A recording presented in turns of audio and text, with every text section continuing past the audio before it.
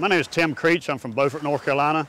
I'm here today with the CarolinaSkiffOwners.com. We got a group of guys together. We come up with a flotilla of boats. So a lot of guys were interested in getting together and just hanging out.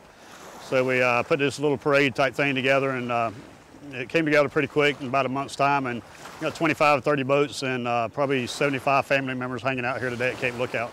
I have a 218 DLV. This is my second Carolina skiff. The first one I bought was a used boat that I bought from a previous owner. We liked it really well, and the wife said I could buy a new boat, so the first chance I got, we went and bought a brand new one. So now we got a new 218. We chose a skiff. I've liked other guys. I've had V-hulls in the past, and their ride may be a little bit better when you're going offshore, but the room is the big reason for me. There's a lot of space on a Carolina skiff.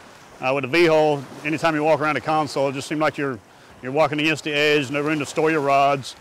Just no floor room at all, and no space to stand around, or no place to have other riders on the boat. The Carolina skiff has so much room to store everything, plenty of places for people to sit. You got casting decks for fishing. I mean, it's just a good all-around boat.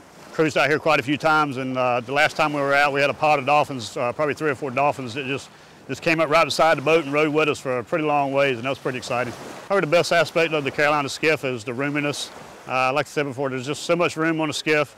Room to move around, room to fish, room to sit down and relax, whatever you want to do. When I bought the boat, I wanted a T-top, but I didn't get it at the time, and then I regretted it later on, so I removed the bimini top, and I had a custom T-top installed.